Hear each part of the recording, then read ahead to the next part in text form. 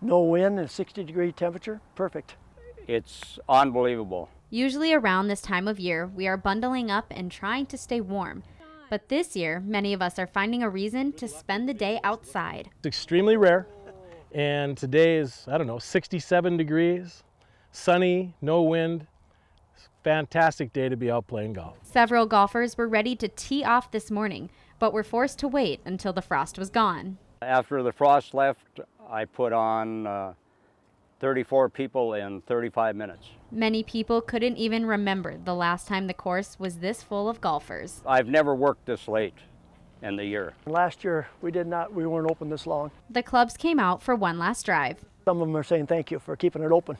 I'm just thankful that we can do it and that it's going on right now. They're putting one last time. This is it. These are the final holes of the year. So instead of starting up the snowblowers, these guys are turning on the golf carts for one more round on the course. In Minot, Alexis Arthur, KX News.